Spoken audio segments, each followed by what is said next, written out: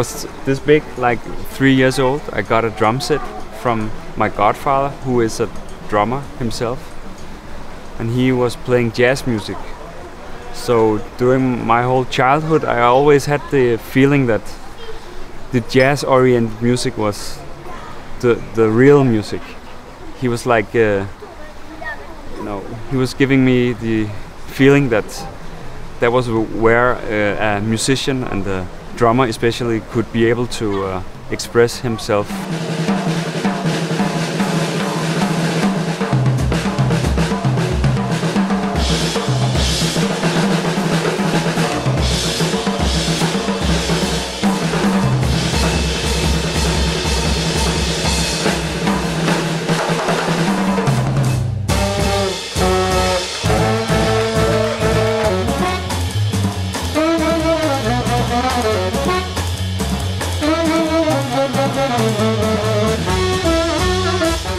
To me, structures are not that important, but then again, I also kind of like structures. Oh yes, you do. Yes.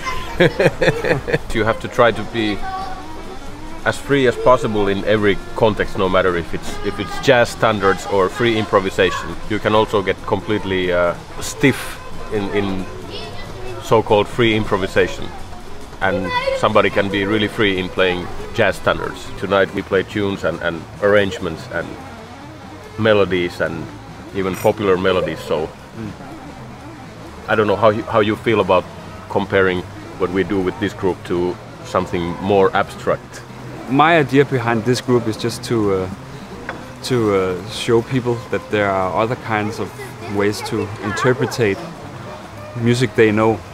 When Stefan first asked me if I want to be part of it, I probably sounded somewhat cautious because I thought it was a terribly populistic commercial idea. But of course I said yes because I realized that I was wrong after we started playing. So I think we found a way how to make the music ours. The fact that we're playing for 15 years together in different constellations is like, and we still do it and will do. I think that it says something that we trust each other, so we can go different directions.